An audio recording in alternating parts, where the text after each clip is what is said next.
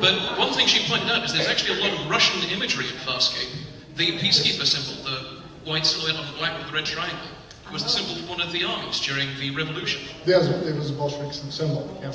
And in the 1812 episode, you were basically playing the character of Foolish Ivan, this Russian folk hero who somehow keeps screwing up, but everything comes right for him. Was this something sort of intentionally briefed upon? Or was this a writer's joke? But everything comes right for him. Yeah, I played that character for the whole series.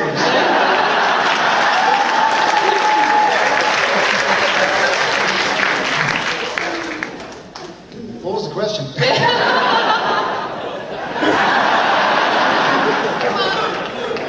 You know there's always going to be a taker when you say that.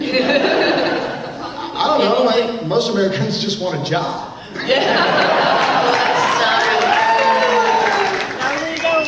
Once we get a job, we want a vacation. I wanted to ask Raelee, of all the scenes or sequences that you were in, what was your favorite? I really love working with Wayne. I did.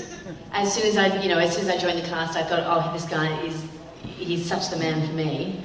I thought Wayne concocted such a wonderful, one of the all-time great villains. I was talking about this yesterday in the panel. And so, yeah, I kind of planted a couple of seeds in the writers' heads. I kind of flirted with him a little bit, threw him a couple of glances, went Sputnik to him.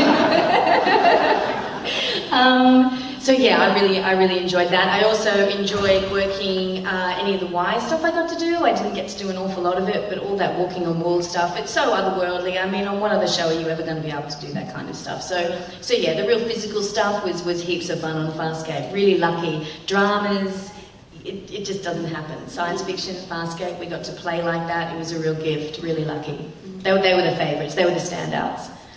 The other ones when we all got together and we all got to play together. I really liked that too. You know, the whole cast in Moya there in the command. I thought they were fun too. Lots of antics.